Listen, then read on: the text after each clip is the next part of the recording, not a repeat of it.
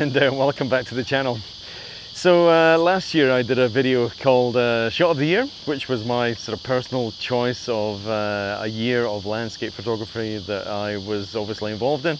And I thought, well, let's keep the tradition going. It's that time of year again. Let's have a look back at 2021. And although it was a very tough year for a lot of people, it was also an amazing year in terms of photography.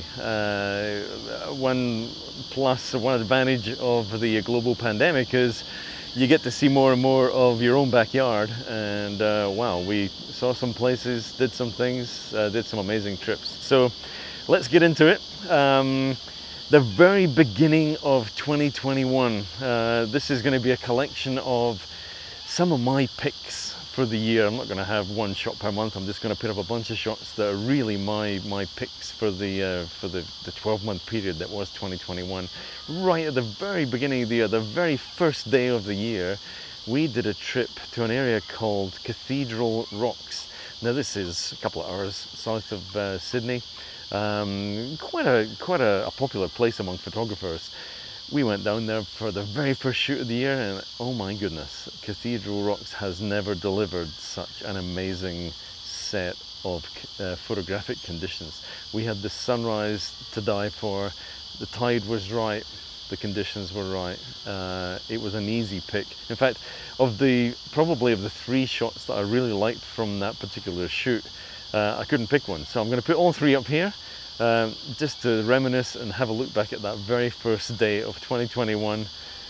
We obviously thought it was going to be a very good year. It was a mixture. Let's have a look at these 3 shots to begin with.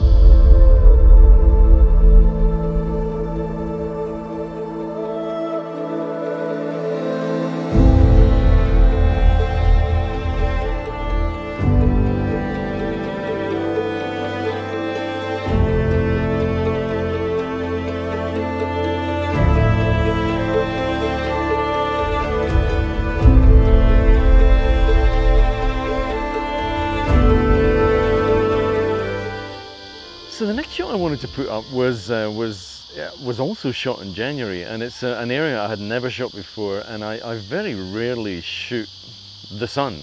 We normally shoot sunrise conditions well before the sun is up. Normally we start at astronomical twilight, we'll go to blue hour, golden hour. Once the sun comes up, it's normally all over, we're packing up, heading off for coffee. This particular day, we had a bit of haze sitting over the horizon, and I shot with a group of friends up at an area on the northern beaches of Sydney called South Curl. Very nice rock platform there, but as the sun came up, I actually handheld this shot, and it was a fairly quick shutter speed. And I'll put the shot stats just below the shot, so you can actually see what the shot stats were. But as I took the shot, a sea eagle flew directly over the sun. I probably got 2 or 3 shots of the sea eagle flying over the sun. This was the absolute pick of the bunch.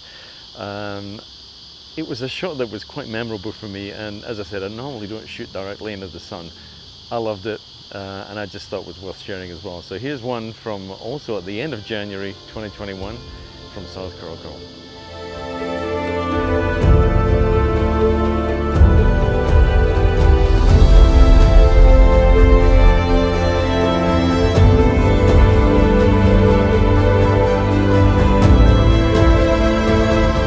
So yeah, look, I really liked that shot of the sun. It was the one that stood out for me.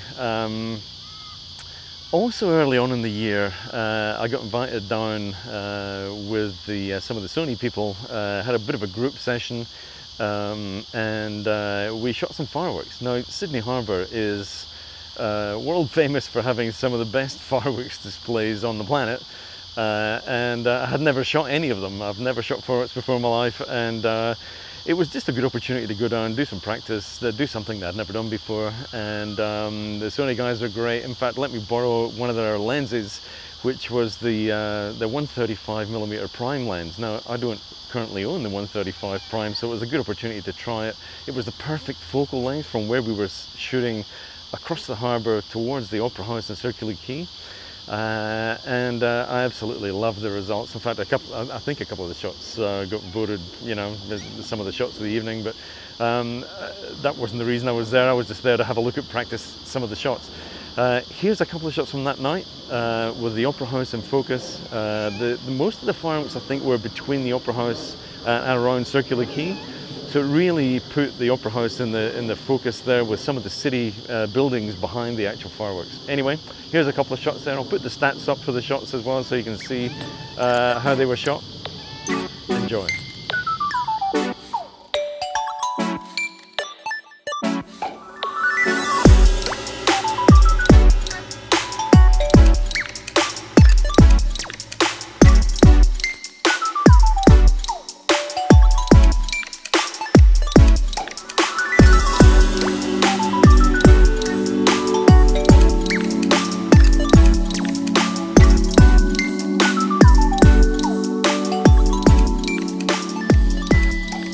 So moving on from fireworks, we also did a trip early in the year to an area called Canangra Walls. Now this is in the Blue Mountains National Park, on the sort of south side of the Blue Mountains National Park. Incredible area. It's fairly out of the way, so you really have to sort of either stay locally out there, or there's a campsite very close to where you can shoot as well. We camped and again had a group of the Australian Photography Masters people on the trip, which made it really enjoyable. We didn't get absolutely the best conditions for shooting, but the scene more than makes up for it. Big shout out to Michelle for doing a little bit of modelling on the actual peak of Canangra Walls there, and also to my good friend Eric for also doing a pose for one of these shots. So you see one shot which is a portrait shot here, which really shows this overhang of the cliff. Absolutely spectacular place. And then the second shot is a 7-shot panorama, which sort of takes in the whole valley. What I particularly liked about the panorama was the sunrise morning light lighting up the cliffs on the left-hand side as well. Unbelievable place. Canangra Walls, back early in the year. Check these two out.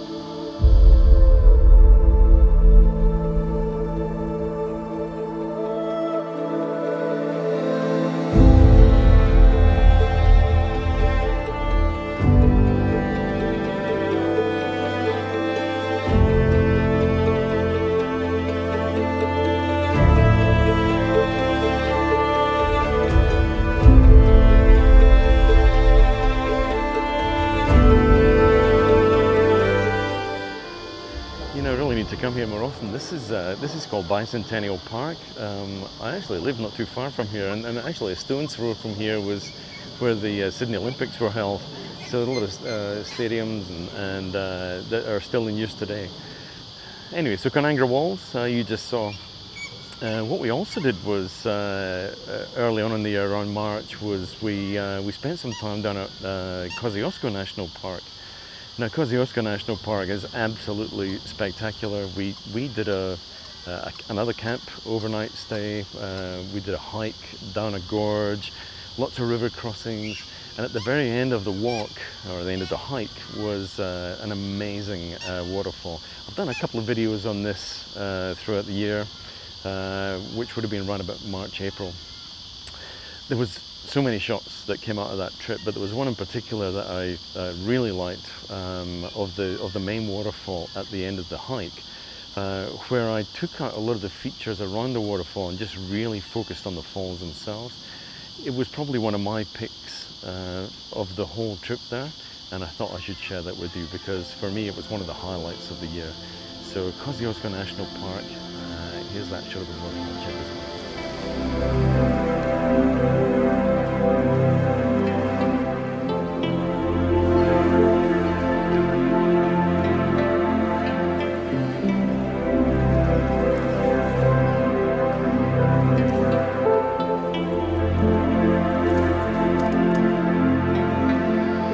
Okay, it's just an incredible place, Kosciuszko National Park. I thoroughly recommend it if you get an opportunity to spend some time down there.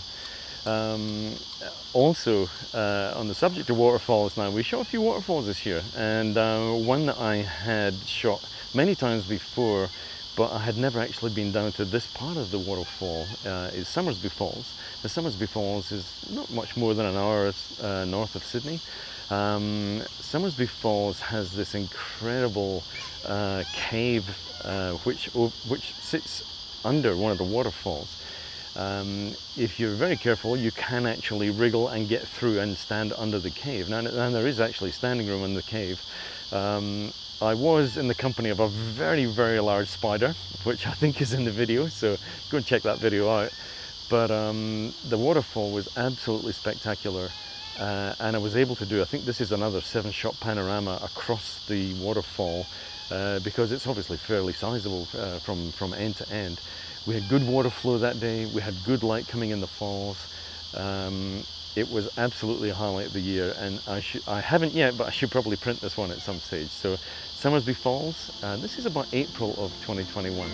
Let's check this one.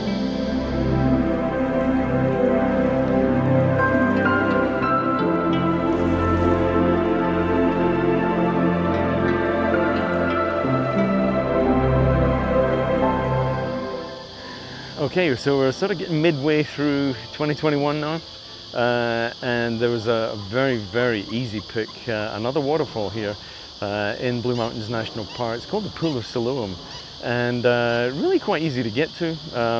Not a very difficult walk down from the car park. Again, I've done a video on this one, so if, I might put a link to some of these videos in the description below if you want to see this.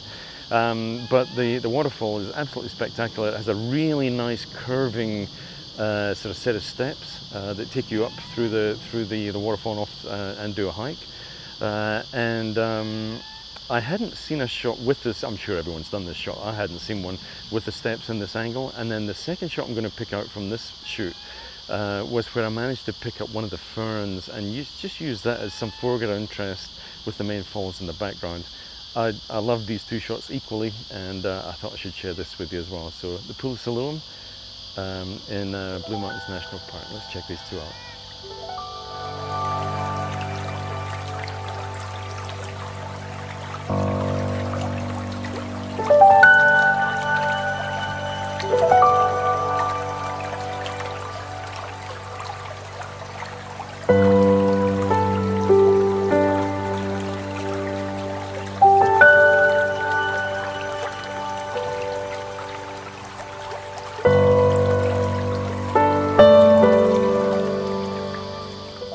Now, June is the month of my birthday, and this year for my birthday I decided it would be a very good idea to go and visit Uluru.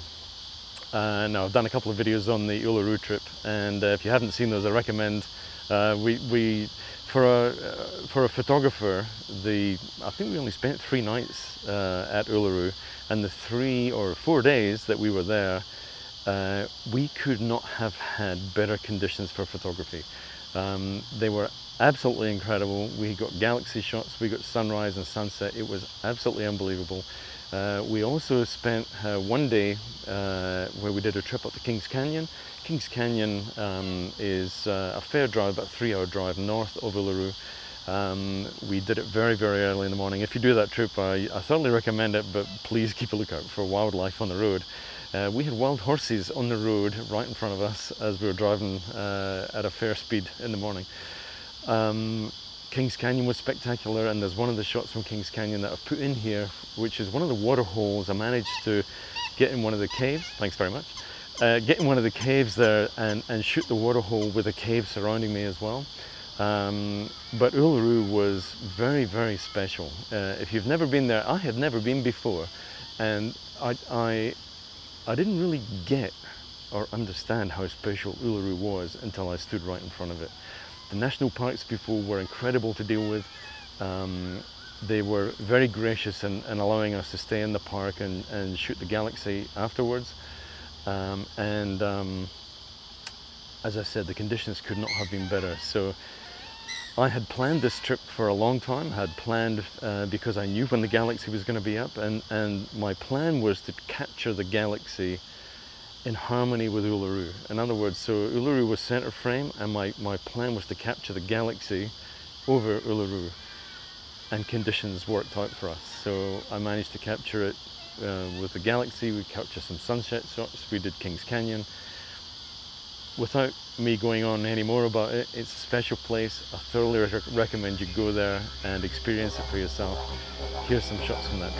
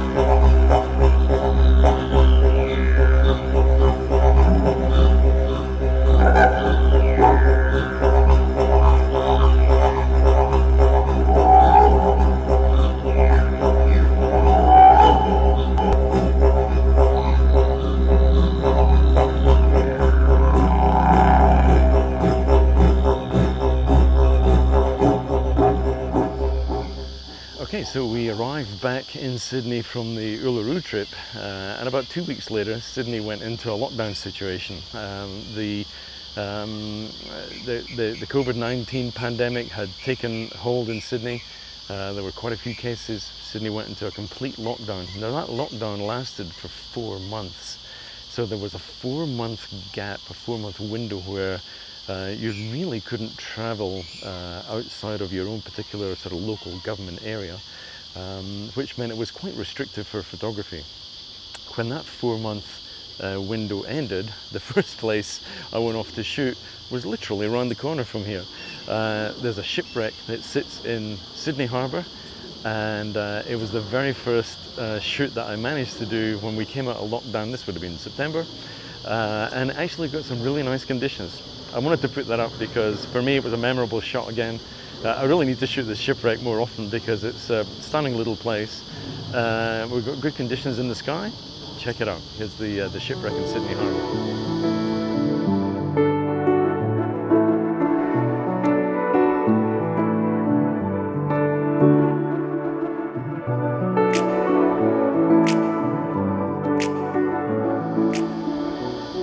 Okay, we're getting there. We did another trip. We had this trip planned for many months. Way in the far west of New South Wales is an area called Mungo National Park. It's almost at the border between New South Wales and South Australia. Mungo National Park is absolutely incredible. This has taken thousands of years to develop to the conditions that it's currently in. What I mean by that is the weather patterns have been blowing the sands at the edge of Mungo Lake, creating an area that is commonly known as the Walls of China. There's a lot of history as to why it's called the Walls of China, but you can research that yourself, go and Google it. But we visited the Walls of China, and you can actually only access the area of the Walls of China properly if you have a guide. So we engaged a guide for a sunset tour. The guide was amazing, knew all the history of the park and the area, and allowed us to take some shots whilst we were there. This place is unbelievable. The shots that you get there are like a Martian landscape. Like nothing else that you'll see in any of the other areas around. So Mungo National Park, the Walls of China, this was shot around October, and incredible place. Not the easiest place to get to because it's so far from Sydney, but absolutely worth every minute we spent there.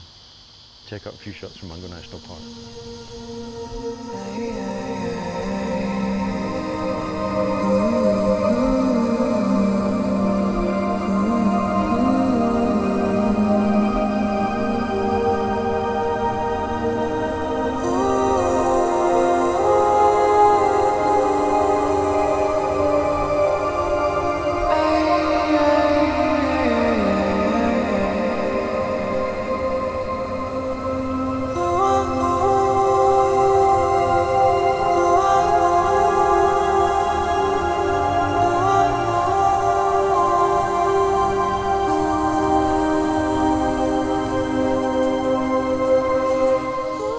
Okay, that was Mungo National Park. I haven't done a video on Mungo yet, but I do have some footage and some more shots that I'm going to put up in a separate video, so look out for that one coming in the next couple of weeks. After Mungo National Park, we actually visited Menindee Lake. Now, Menindee Lake right now is at about 105% capacity, which is incredible. The lake is a huge body of water. And whilst 105% sounds like it's a great idea, it actually does, because it's so over capacity, it actually does damage some of the banks around the lake. So we were very fortunate, because when we were there, we managed to get down on the edge of the lake to shoot some of the dead trees that are partially submerged along the lake edge. Now, I've just done a video on this very recently where I put some of these shots up. I've got one of those shots here, and I've got another shot that I took in the daytime, which you haven't seen yet. But I really liked the shot. I had a 10-stop ND filter on this shot, so it's a very long exposure, but it's in the daytime, and the clouds are actually moving at a fair rate, so you'll see streaks in the sky where the clouds were. I also wanted to try and flatten out the lake itself, but the lake was quite muddy, so it was this sort of very milky looking silt that was in the lake, so it almost looks like a lake full of milk. Very interesting result that I got from the shot, but I loved it because the dead trees don't move in the wind. Everything else looks calm, and it was a different kind of shot. So here's two shots from Menindee Lake. Check them out.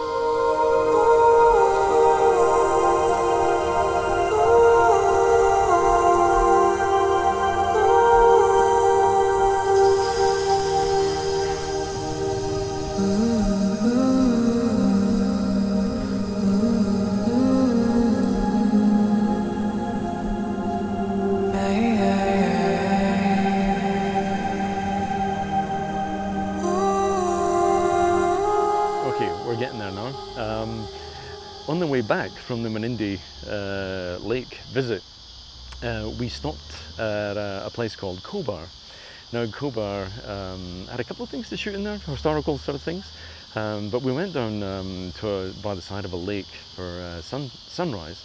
It was quite a cold morning, and after shooting sunrise at the lake, we turned around because there was so much bird noise going on behind us in the trees. We wondered what on earth is going on. We turned around to see the cutest thing you've ever seen. I don't do a lot of bird photography, but you couldn't resist this day. The birds had actually bunched up on a branch to keep warm on a cold morning. It was incredible to see. It was incredibly cute. So the first shot was the first thing we saw on a branch with a whole bunch of birds all cuddling up to stay warm. What I then saw was one of the birds in the center flew off and left a gap, which meant that the two birds on either side were sort of looking at each other, and it was almost a meme, and you can almost imagine what these two birds are thinking or saying to each other as the bird in the center flew off. You'll understand when you see the shot. Let's go and check these two out.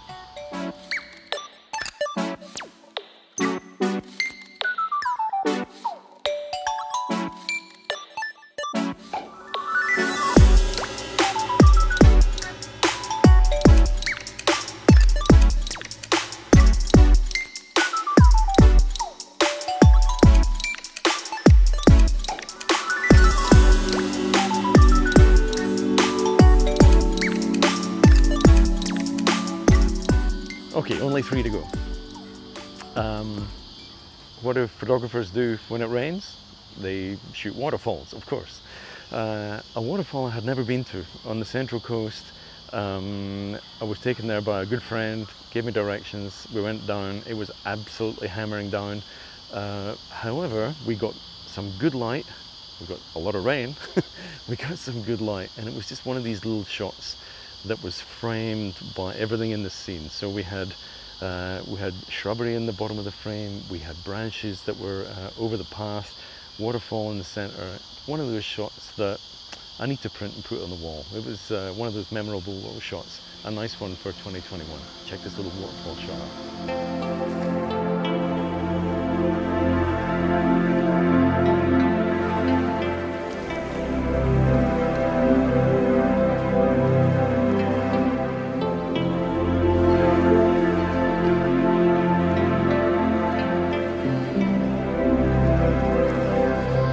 there, 2 to go. This one is kind of special. This was almost my shot of the year, but for other reasons it didn't make it. Just south of Sydney is an area called Bombo Quarry. It's a bit of a mecca for photographers. It's an incredible area, a disused quarry, I think from the 1800s.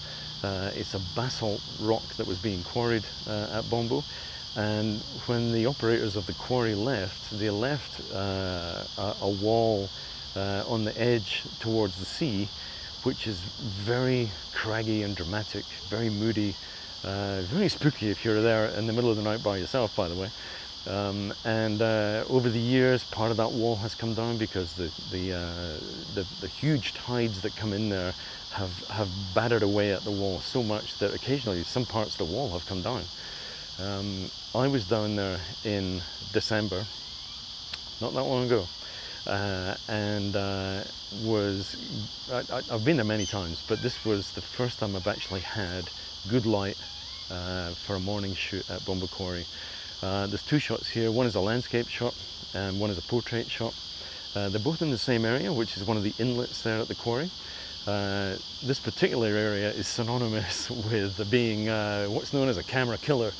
You get closer and closer to the edge, and then all of a sudden a wave will come up and completely drown you and your camera, and you're calling the insurance company explaining to them why they need to replace your camera. So if you're going to take this shot, particularly the portrait one, you have to get in, get your shot, and then move back quickly before this next wave comes in. So the conditions were so good, it was worth every second of trying to get that shot. So 2 shots from Bombo Quarry. Enjoy.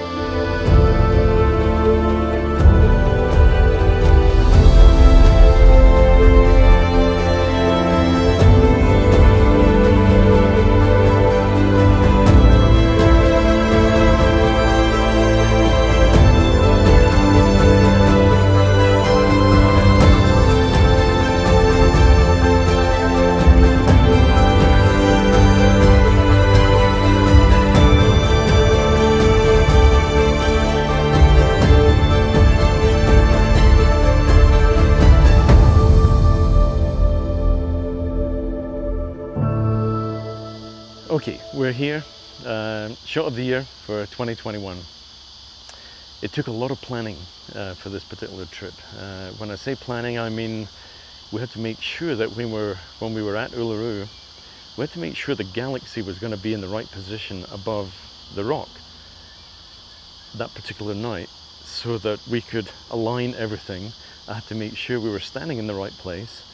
We had to make sure that we were allowed to be in the park in the evening because the park gets closed at sunset. We had to make sure of quite a lot of things, quite a lot of planning went in, a lot of letters and emails and back and forth and dialogue. There's also no guarantee that you're going to get any kind of conditions to shoot when you're there, of course, because the weather does whatever it likes, as you would well know.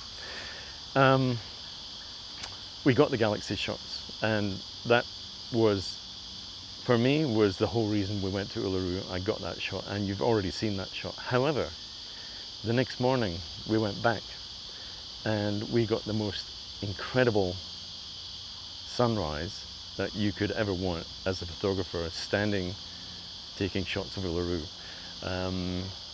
It's incredible that we had clear skies for a galaxy and a cloudy sky for a sunrise.